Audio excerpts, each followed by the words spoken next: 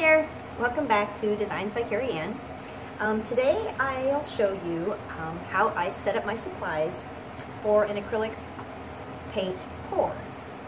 I have an earlier video where I went through a list of all the supplies that you'll need just simply to get started. So I'll put a link in the description below if you want to check that video out. But today I'm just simply going to talk about how I set up my workspace. So I'm going to lower you here. The camera's going to shake for a minute.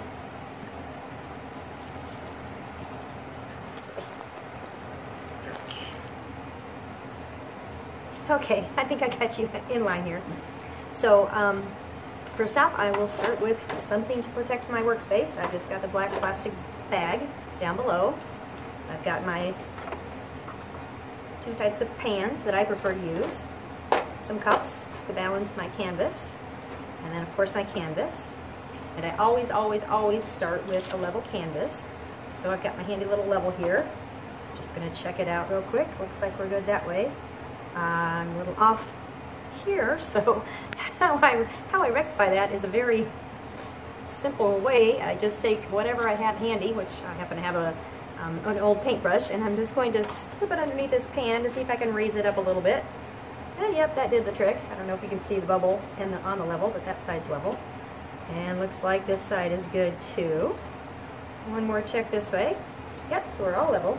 I got my paint, or excuse me, my pan, my cup. Throw on some gloves, keep my hands kind of clean. I always like to keep a rag nearby in case I make a mess, which I often do. And then of course I'll have my paints already mixed and ready to go.